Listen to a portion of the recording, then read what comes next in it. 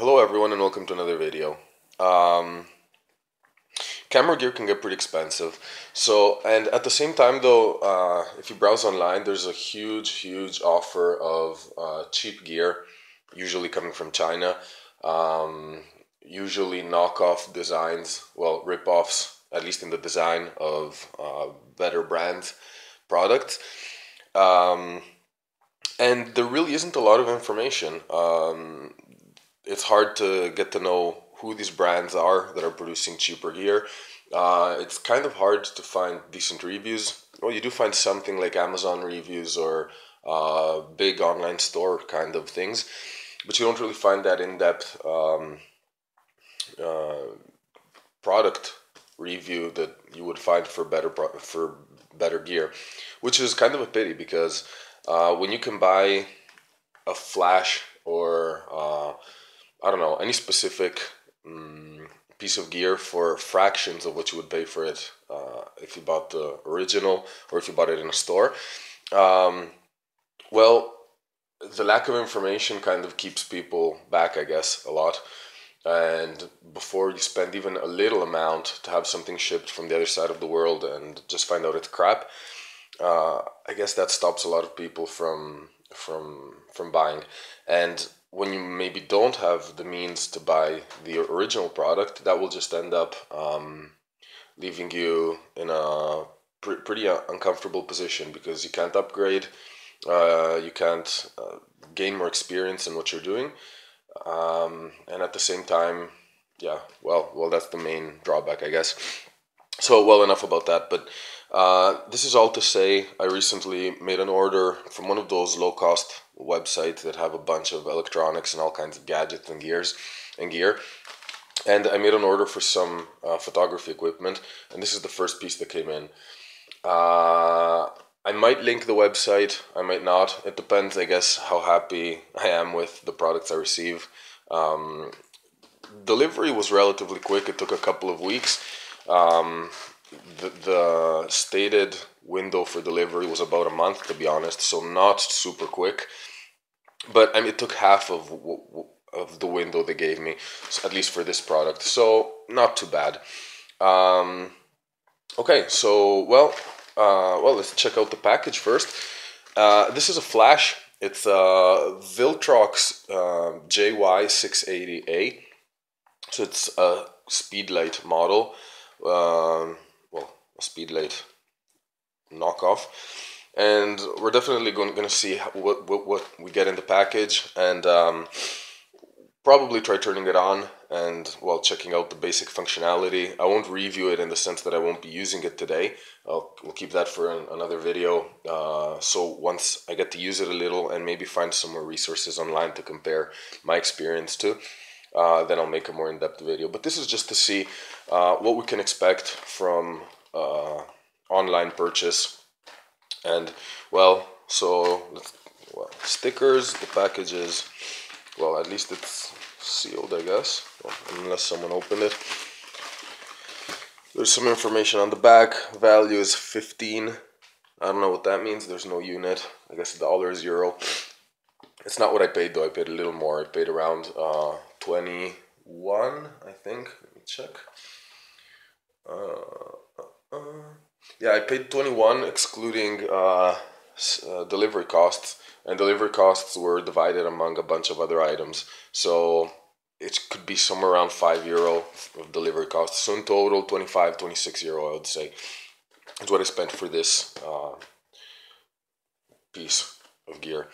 And okay, no real information. Maybe opened officially. Okay. Undersigned, Mr. Wang is the person signing for this on the 30th of August. So yeah, a couple weeks is what it took from when it was sent to when it arrived, I guess. Okay, so let's start checking out the package.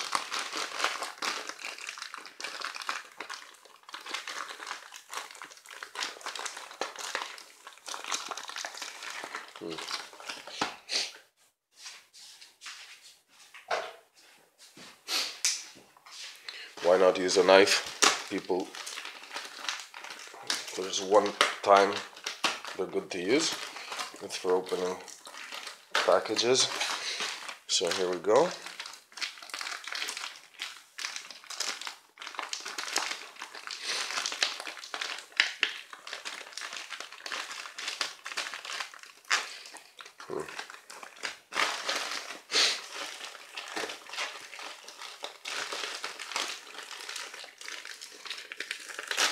Yeah, you have to excuse me, but it's a very tight fit here. I can't really get my arms in this box, in this white box. So, okay, so here we go.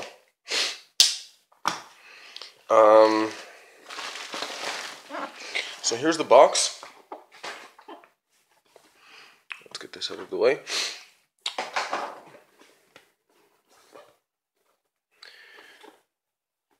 Viltrox, your smart choice, has a QR code. I'll be checking that out for sure. It might give some info on the producer, I guess. LCD panel, exposure compensation. We'll be checking out all this stuff later. Let's see what the box says. Professional speedlight, subtle light output control. Comes with photoelectric trigger function, super recycle time and user-friendly operation. The box is kind of decent. It has a lot of information. It has these easy to follow icons. It doesn't look really that bad. I was expecting more of a cardboard box perhaps. So let's see what else is in the package. So here's the cardboard box I was expecting. Let's get this open. And here we go. There's a kind of cheapish microfiber pouch.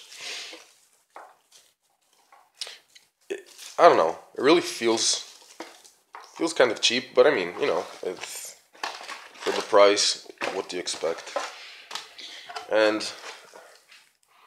to be honest, it smells a little. That is not too cool.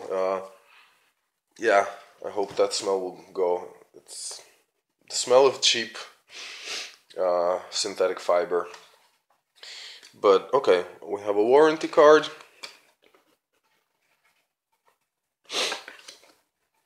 Okay, as you would expect. We have a user manual in English and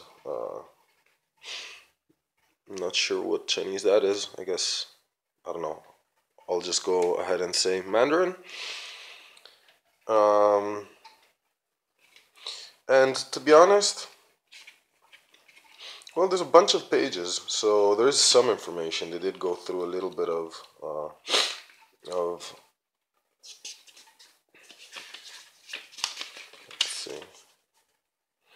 Okay, some information on the product, schematics. Before you start, well, open the cover, insert the batteries, and close the cover. Yeah. How to attach it, turning on the power. So yeah. Okay, I guess it's your usual info. We'll keep this for a later read. We have a stand.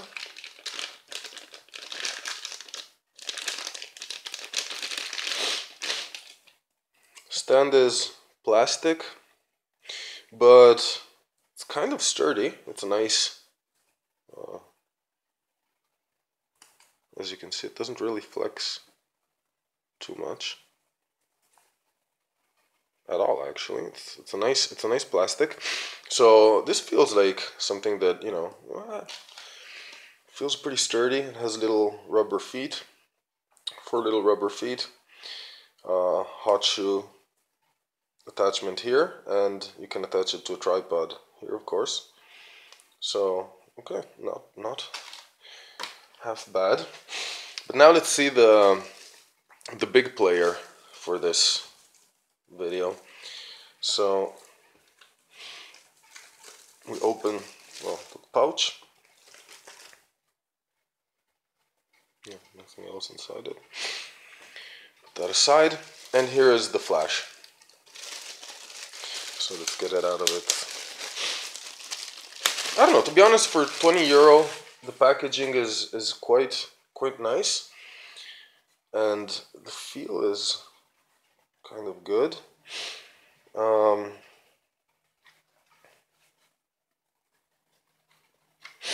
do we have? Well, we have a full metal plate here. LCD screen, different modes, slave function, test light, the sensor, and well, the good thing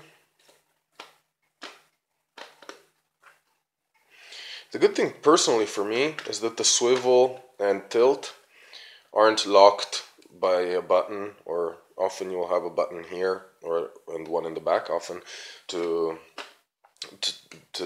lock your flash in position. But I tend to find that really annoying because these locks get blocked very easily. Sometimes they don't really work too well, so if you have to quickly change position on your flash, that might be a little bit of a pain in the butt, as you can see with this one, for instance, with this Sigma. With this old Sigma, you have a button here that enables you to swivel.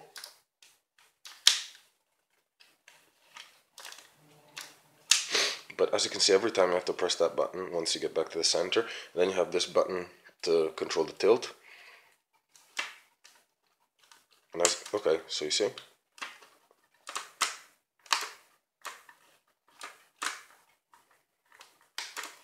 I don't know.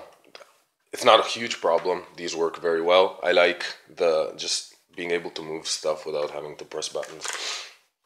But while we have it here, let's compare size.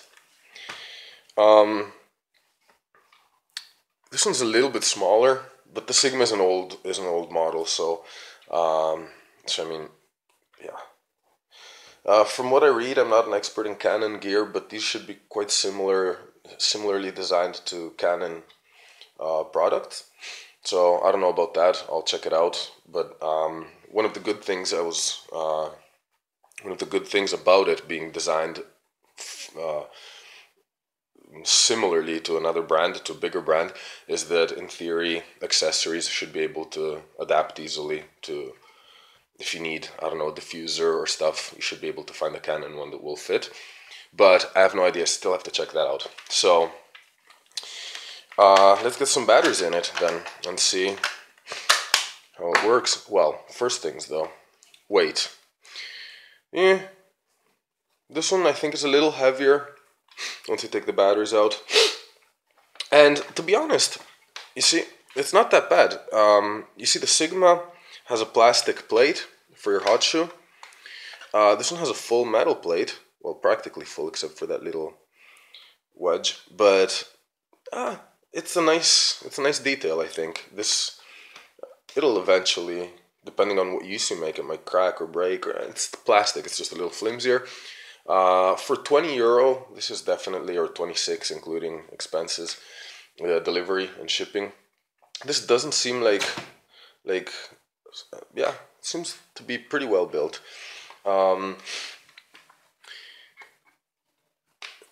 Well,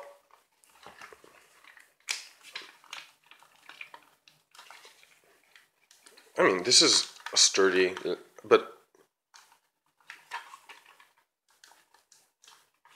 okay, this is a pretty sturdy flash, I would say. But this one kind of has no creaking noise on the seams, or it's really well constructed. I don't see any clear defects. The joints are good.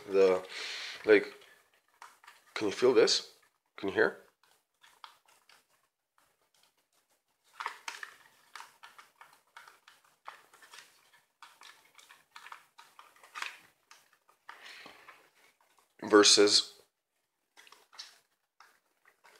So nice sturdy build. Definitely definitely on par with what a Sigma speedlight would be, or even what from my experience with them as a non-Canon user, but with Canon speedlights, a decent, well-built, well, at least in its external appearance.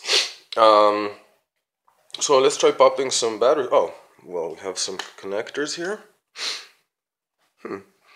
Okay, well, this is a connector for the cable to tether it to the camera, but this is not 100% sure, to be honest. I'll have to check it out. There's another port.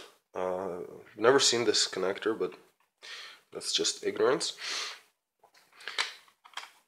Oh, nice. Okay. This is also nice detail. Look at the battery compartment. Pull it, automatically opens and flips open. Check in comparison the Sigma. You open it. You have to kind of pull it open.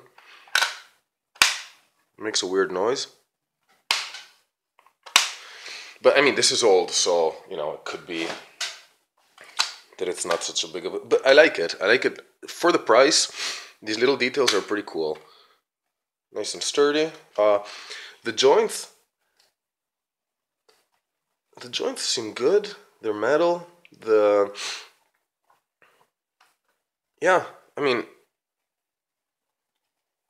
it seems pretty well built, I would say. I don't like this rubber too much. There's some rubbery soft material here. Not a big fan.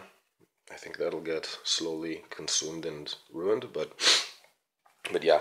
So let's pop the batteries in and see what results we get. Okay.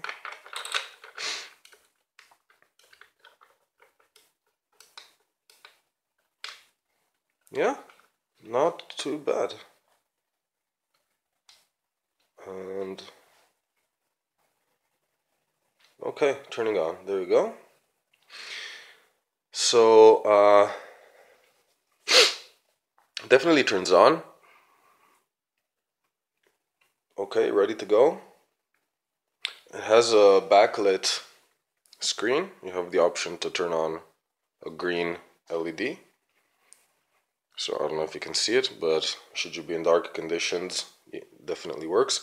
Let's try it out. Let's see if it works. Oh, where's the test button? Okay, yeah, it does work. Very, yeah, recycle time is quite quick. Look, 1, 2, 3, yeah. Not bad, not bad at all. You have a mode button, manual, multi. You have, whoa, okay. Slave option,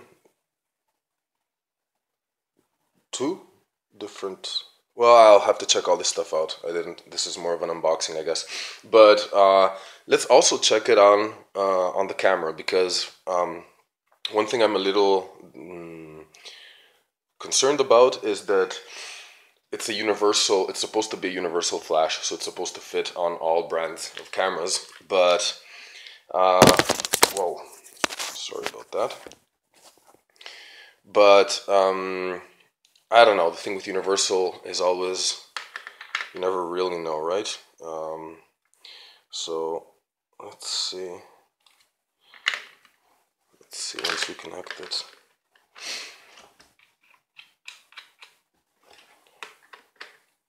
There we go.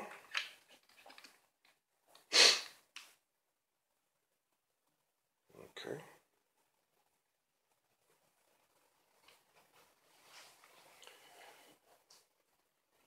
Okay.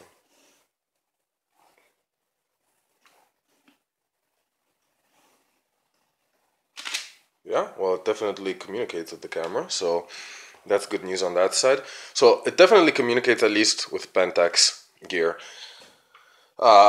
If I had other brands with me here, I'd probably test it out with all of them. and I might be doing that in the future. But yeah, so far I have to say, oh, you have this cute four-way dial to manage your controls, I guess.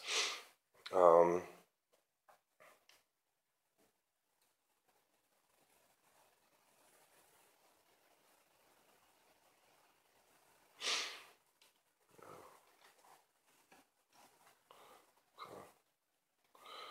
yeah, there's some. Okay, I'll have to check out the controls and then definitely test it out.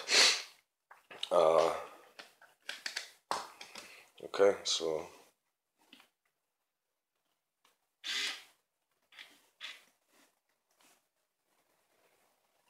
Well, yeah, so here you go. Camera flash works. And I have to say, so far as a as a $20 piece of equipment, well, €20 piece of equipment, I have to say I'm pretty impressed by the build. I was expecting the only opinions I found, well, most of the opinions I found came from Amazon, and to be honest, they had a pretty shitty rating, around 2.5 stars or something, on I think 5 reviews or something like that. So of these 5 reviews, a couple were positive, saying, hey, no problem, no issue whatsoever, and a couple of reviews were saying, it didn't work on my camera, it was supposed to be universal, it doesn't fit. So I'm glad at least it works on mine. This might be something you might want to take into account if you're thinking of buying one. And but other than that, I'm surprised at the build quality. It's definitely sturdy. Oh, forgot this. Well, there's the wide angle. Oh, oh, and a little diffuser card. So, do these actually come out? Or? Okay, yeah, little diffuser card, and the wide angle. This should expand the minimum focal length from 28 millimeters to 18, if I'm not mistaken. So that's a nice little detail. And well, yeah, I'll be hopefully coming up with some actual field test of it, and maybe a comparison with the old Sigma, and maybe a comparison with actual speedlight gear, and we'll see how that plays out, and if the savings on the purchase are actually worth it, if the results you get, and you know, one thing I think about cheap gear is that often it's not the results that are that much worse than expensive gear, it's the lifetime of the product. Often, yeah, of course the flash will work, or whatever gear you're getting will probably work. It just might not hold up for years, or it might not hold up in bad weather, or or it might not survive a fall.